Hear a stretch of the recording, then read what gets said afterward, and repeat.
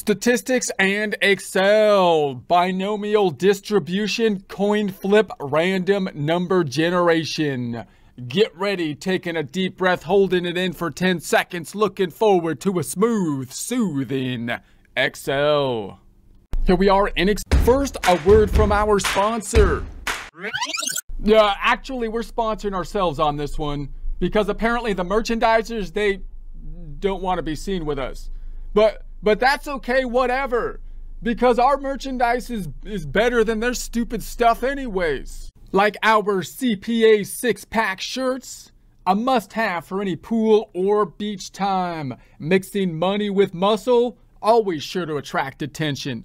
Yeah, even if you're not a CPA, you need this shirt so you can like pull in that iconic CPA 6-pack stomach muscle vibe, man. You know, that CPA 6-pack everyone envisions in their mind when they think CPA. Yeah, as a CPA, I actually and unusually don't have tremendous abs. However, I was blessed with a whole lot of belly hair. Yeah, allowing me to sculpt the hair into a nice CPA 6-pack like shape, which is highly attractive. Yeah, maybe the shirt will help you generate some belly hair too. And if it does, make sure to let me know.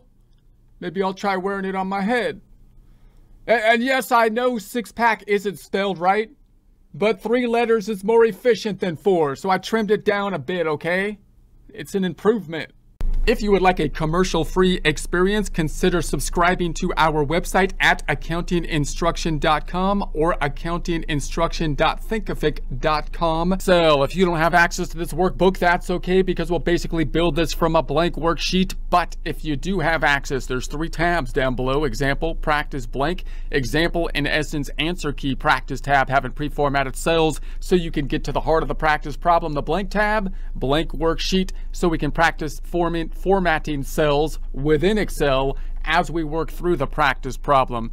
Let's look at the example tab to get an idea of where we will be going. We're considering a binomial distribution situation scenario of a coin flip scenario where we have a fair coin, 50% chance it lands on heads or tails. We need to define success. We're going to say that heads is a success, tails is a fail. We will be plotting this out using our Binom.DIST function. We'll also look at it Binom.DIST.RANGE so you can compare and contrast the use of the two. We will plot it, and then we'll use a random number generator, a little bit more complex one than we've seen in prior sections found in the data and the analysis tools here. And if you don't have that, I'll show you how to open that up as well. Let's go to the blank tab to get started. So we're going to then format the entire worksheet to start out. I'm going to do that by selecting the triangle up top, right click, and format the cells. I'm going to go to the currency and negative numbers, red and bracketed, no $sign, and no decimals as our starting point. We have a coin flip scenario, coin flips, I'll just call it up top. And I'm going to make the whole thing bold as well, selecting the triangle, home tab, font group, and embolding the entire thing. All right, so what we need for a binomial type distribution is P for the probability of success for each activity. So we're going to say this is going to be P, or the probability of success. And for a coin flipped, if it's a fair coin, we're going to say that's going to be 0.5 typically. So I'm going to say 50%, 0.5, home tab, number group, let's percentify that cell. And then the number of rounds, I'm going to say number of rounds, and I'm just going to say there'll be 12 rounds, 12 rounds. All right, so then I'm going to make column C a little bit skinnier and plot this out. So let's plot it out. Now we'll plot this out in a similar way as we did with the prior presentation. I'm going to say X, and it's going to be P of X. I'll make this black and white up top, selecting these 2 up top, home tab, fonts group, bucket drop down, making it black, and then making it white and centering that. And so then now I'm going to say this is going to be numbered from 0 to 12, but I'm going to use our nice sequence function to do that. So instead of going 0, 1, 2, and selecting those and copying down to 12, which we could do, but I would like it to be adjustable. So I'm going to use the sequence thing here, and I'm going to try to show the pros and cons of using these spill arrays to some degrees. As well as we think about this, we'll do this two different ways. So I'm going to say this equals the sequence, SEQ, sequence tab, and then I'm going to say that we want the rows are going to be 12 of them plus 1, because I need 12 plus 0. And I'm going to start at 0 instead of 1. Number of columns, none. So I'm going to put 2 commas to skip that argument. The starting point will be 0. Closing it up and enter, and you give us that nice spill format there. Now let's do the second bit here, which is the binom. And once again, I'm going to use an array kind of format. So this is going to be binom.dist. So here we have the two that we have .dist and .range, .dist.range. The .dist.range is the newer of the two, and so it's got more flexibility. But again, there's kind of pros and cons to using each of them, and you might pick one or the other depending on your circumstance. But this one you should be able to use basically for all circumstances, and therefore might be the default that you would want to be thinking of. So we're going to say then the number of trials is going to be 12, and then comma, the probability is going to be the 50, comma, and then the numbers, I'm going to select this range here. So I'm going to put my cursor on here, D2, Control Shift down, so it picks up that range. I'm also going to select these two and make sure that they're absolute, F4, $ before the B and the 4. This one, F4, $ between the B and the 4, or before the B and the 3, and then enter. So then it spills down. So now we've got these arrays here. If I select this item, home tab, number group, percentify it, and add some decimals, there we have it.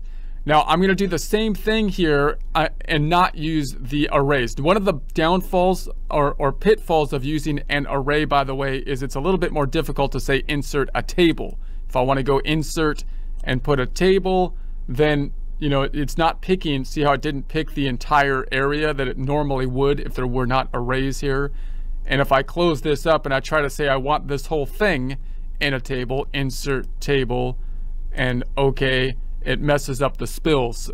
So you got to be a little bit careful when you're working with the tables. The other thing is that it doesn't have a formula down here. It only has a formula in that top cell, which could be a pro or a con. But let's do the same thing. I'm going to copy this down here and do it without an array.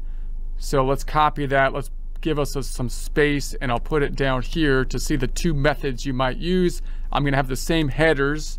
This equals the X, and then copying that to the right for the F of X, home tab, font group, black, white, centering it.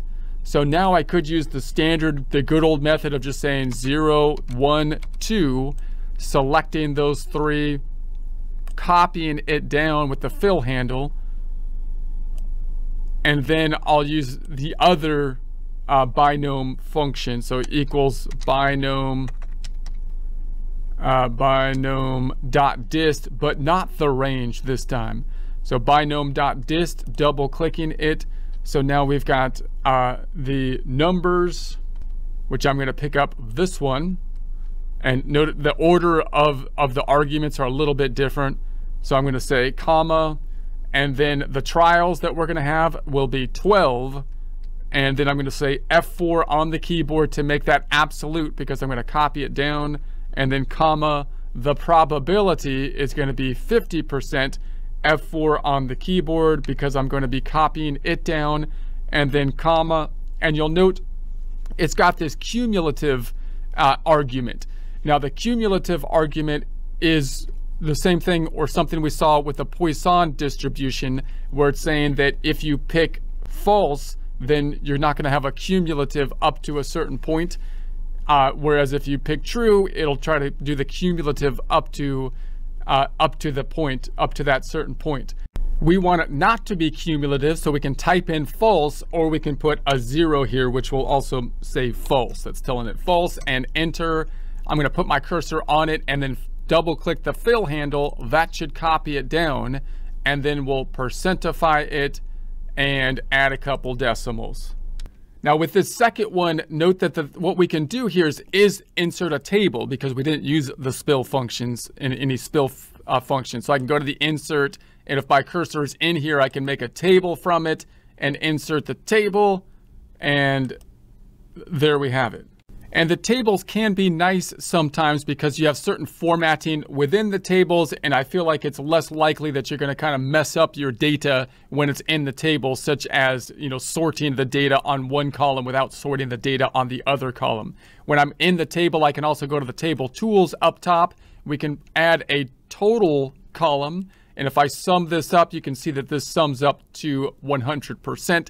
That'll give us kind of a check figure that what we're doing is correct. However, if I go back up top here, you'll recall one of the benefits from the prior presentation, you may recall, is that now I can adjust this number a little bit more easily. So if I adjust this number and say I want to make it 15, notice now because we used a spill sequence, it'll now increase to 15 automatically. And so I can bring it back down to 12, so you have a bit more flexibility with these ones. Also, just note, with this Binom.DIST.RANGE, the arguments are a little bit different, and they're a little bit more flexible. We don't need the cumulative argument as much because it allows us to enter multiple arguments, which allows us to kind of pick the middle of the range a little bit more directly, as opposed to what we did with the Poisson distribution. If you recall, if you saw the prior presentations where we had to do the cumulative up to a certain point and then subtract out the cumulative up to a different point, right, in order to get that middle range. So it's got a little bit more flexibility.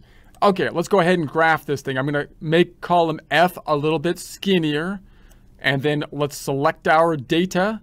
And so I'm going to go up top and go to the insert, and then we'll go to the charts, and we'll enter the bar chart and add our bar chart.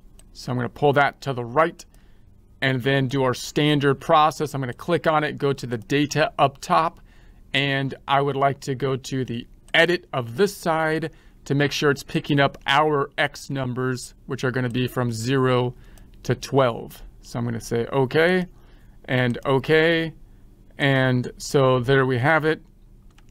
I'll just delete this top bit. And so there we have it. And you can see, of course, that it kind of in the middle point is that 6, as we would expect. We can also plot it with a line chart too. So I can select these, insert. We can then go to the charts and have a line chart, something like this one, and have it look like this format. I'll do the same thing here. I'm going to click on the data and select this one and say I want to make sure that you pick up my numbers here, 0 to 12, and OK. So we can format it like that, and it looks kind of like what you would expect, the middle point being 6. So let's do a little bit of an analysis similar to what we did in the prior presentation. If we think about our data over here, if we have a fair coin, 50-50 on the coin flips, remember if I flipped it 0 times, if I had 0 flips, then if I define a success as heads, then I'm not going to get any heads, of course. So 100% likelihood that it's going to be, you know, at 0, right? 0. And then I'm going to say if I have 1, well then, if I have 0 successes, the likelihood is 50%. The likelihood, if under 2 flips, that I get 1 success defined as a heads is 50%. If I say 2, then now we're going to say, okay, if I do the flip 2 times, the likelihood that I get no successes defined as heads, 25%. Likelihood that I get 1 success defined as heads, 50%. Likelihood that I get 2 successes, both heads, is 25%. And if I go to 3, then you can see it's likelihood that I get 0 successes out of 3 flips, 12.50, 1 success out of the 3 flips, 37.5, 2 successes out of the 3 flips, 37.5, and 3 successes, they're all successful heads, 12.5, and then 4, and so on and so forth. So you can see how this is being built, and we looked at the changing of the curve on the right-hand side in a prior presentation as well. So let's put it back up to 12. So now we're saying 12 times we flipped it. And by the way, one other thing to look at, if the coin was not fair, then if it was 60, like let's say, you know, it's going to land 55% of the time heads. So it's slightly tweaked. The casino tweaked the coin or whatever, right? So now if I flip it 1 time, now it's got if we have 0 successes, 0 heads, if it's in our favor that it's 55% heads, then it's going to be 45% no heads, 55% that it will be heads, 2 times. Now we've got only 20.25 no heads, 49.5 that we get 1 head out of the 2, 30.25 2 heads, and so on and so forth. So we'll consider it a fair coin. We're going to flip it 12 times. It's going to be back to the norm here, back to where we started.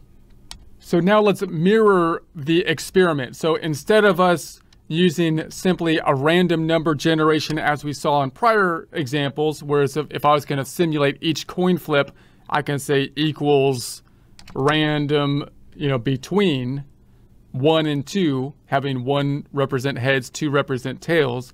But instead, we're going to get a little bit more sophisticated here and go to the data tab. And we're going to say that I want to have the data analysis tool help me generate the outcomes of 12 flips according to the rules that we have here. So I'm going to say these are going to be the outcomes that we'll generate. Let's make this home tab, font, black, white, center it. I'm going to put them here. And then in the data tab, if you don't have this analysis section, you go to the file tab and then options and then add-ins and then Excel add-ins and go. And you want to take that analysis tool pack. And if you have that tool pack, then you've got our tools in the data tab. So let's open that up, and I want to go to some random generation numbers, and we're going to say okay. And I'm going to say 1 here. That's basically the number of columns. Number of random numbers. Let's go to 1,000 like we've been doing customarily. This time we did this with a Poisson distribution. This time we want to get the generated numbers in accordance with a binomial distribution. P, we remember, is 0.5, 50%. And the number of trials, N, is going to be 12. So we're going to have 12 flips with a P of 50% for each of the flips. And then I'm going to put down here the output range. Where do we want to put it? I want to put those 1,000 numbers right there. So that's going to go to P2, and I'll say okay.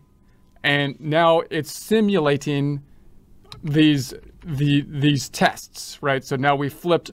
These are representing, for example, one test of 12 flips where I've got 5 successes, which we define as heads, right? So 5 heads out of 12, 7 heads out of 12, 7 heads out of 12, 4 out of 12, 4 out of 12, 4 out of 12, 9 out of 12, and so on and so forth. So let's put those results into a bucket if we could. So I'm going to make this a little smaller, and I'm going to say these are going to be our bends, and this is going to be the frequency. Now, when we have the bends are going to be anywhere from 0 up to 1, 2, they could go up to 12, right? Because it's possible that I have some that had actually 12 successes, but unlikely that we flip the coin 12 times, but possible, right? So we got 12 up to here, and then you would, let's make this black and white, home tab, font group, black, white, center. Let's wrap it and center it. Okay. I didn't mean to center it that way. Let's center it back to the, okay. So, so now we could say, you would think you could use the count if equals count if, and then brackets, and you'd say, well, this range, the outcomes I have, control shift down, I'm holding control backspace, comma, and that's the criteria, close it up, enter, right? Meaning every time you find a 0 over here, you put it over here. And we actually had 2 times where there were zero heads, which is out of 12 flips, right? Out of all these 1,000 flips that we did. So that's so interesting. But I think it's easier, or it's more useful oftentimes, or safer, to use a frequency spill array, because sometimes for whatever reason these numbers may not be exactly whole numbers or something like that, so sometimes it doesn't pick up all the numbers.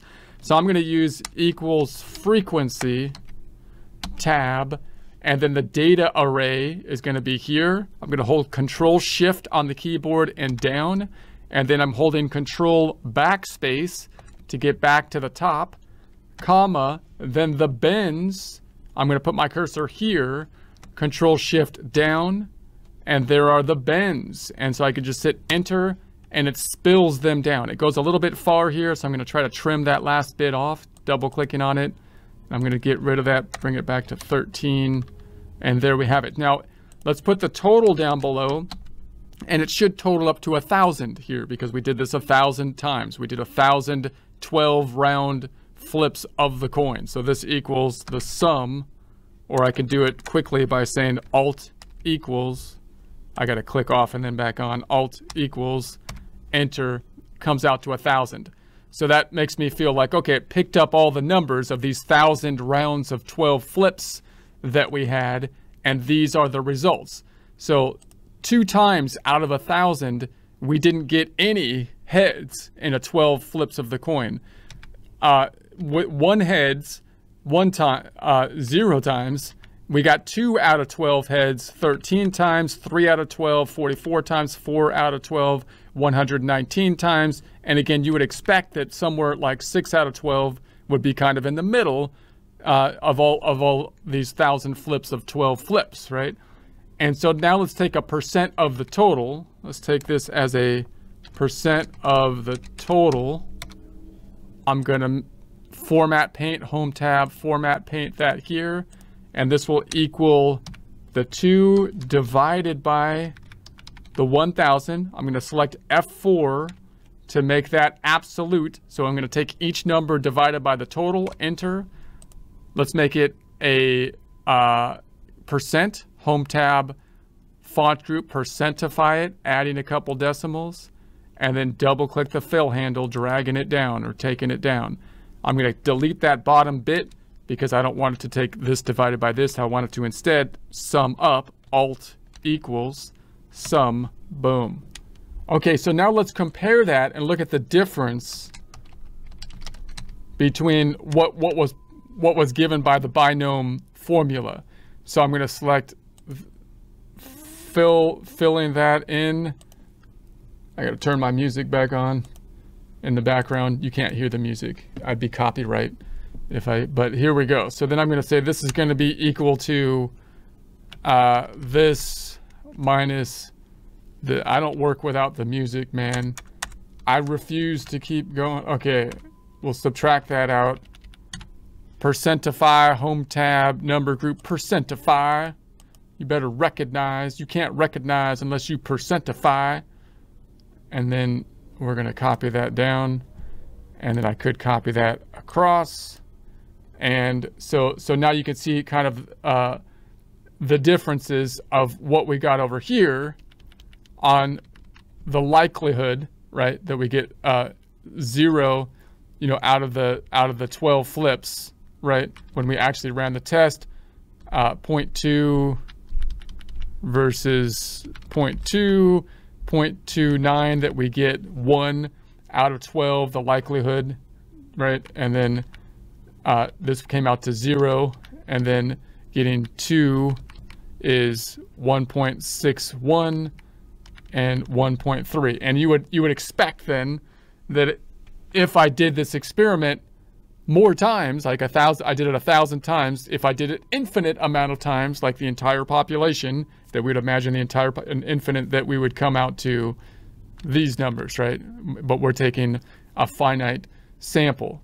So then the idea would be that this then gives us pretty good, predictive power about this scenario, which has an element of randomness in it. Let's go ahead and plot this one too.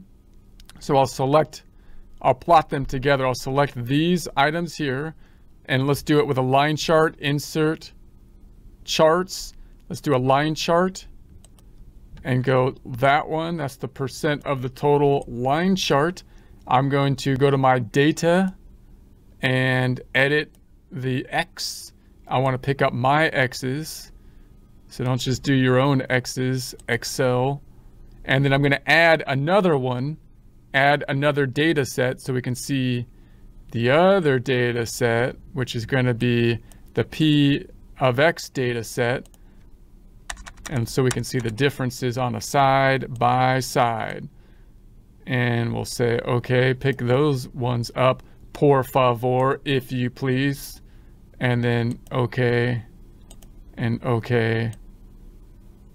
And so there we have it. So it's pretty, they're pretty close, right? There. So you would think that the binom.dist gives us some predictive power, of course, in this kind of situation. And in practical situations, this actually comes up all the time. So whenever we can break something down to a success or fail situation, and then get an idea of what the likelihood is for any one round that we're doing, like flipping the coins, like a sales call is a common example, right? So every time I call someone, it might not be 50% chance of success. It's probably going to be far lower than that. But if I have a chance of success percent, then it's either a win-lose situation. I can start to plot out and get some idea of the results. All right, let's go ahead and make this blue. I'll make this a header, home tab, font group, black, white. Let's make this blue and bordered. Font group, border it, make it blue. If you don't have that blue, it's in here. You don't have to use that blue, but that's what I do. It's nice and kind of bright. It doesn't remind me of the horror days of having to write this down in a spreadsheet and not being able to read my own writing. And people are like, well, you didn't add it up right because you couldn't read your own number 2. That 2 doesn't look right. It's like, whatever, dude. Why don't you use Excel, for crying out loud? What are we doing around here? You can't add that up in your mind? No, I can't add it up in my head. Control Shift down. We're going to say home tab. That's why we have computers, for crying out loud. Control Shift down.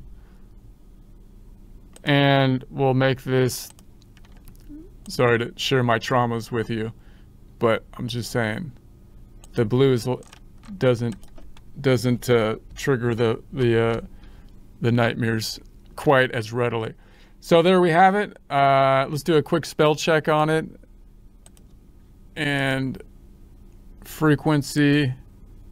Okay, looks good.